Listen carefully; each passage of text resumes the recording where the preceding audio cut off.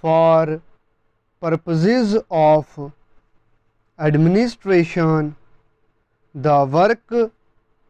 of a railway is divided into many departments under the control of the general manager, who ultimately settles all disputes, full stop. Then there are the chief mechanical engineer, who is the head of the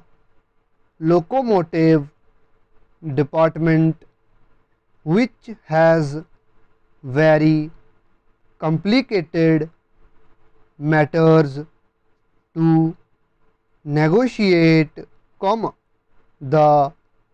traffic manager, the locomotive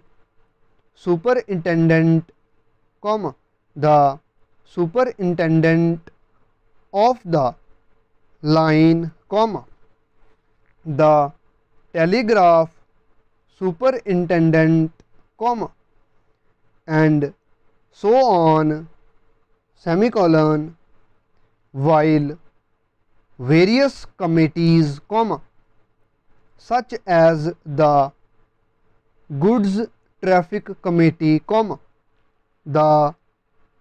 locomotive and engineering committee, the passenger traffic committee, and the permanent way committee decide important matters concerning the working of the line, full stop. The settlement of claims made by clients of the railway is a very difficult problem, and often leads to actions in the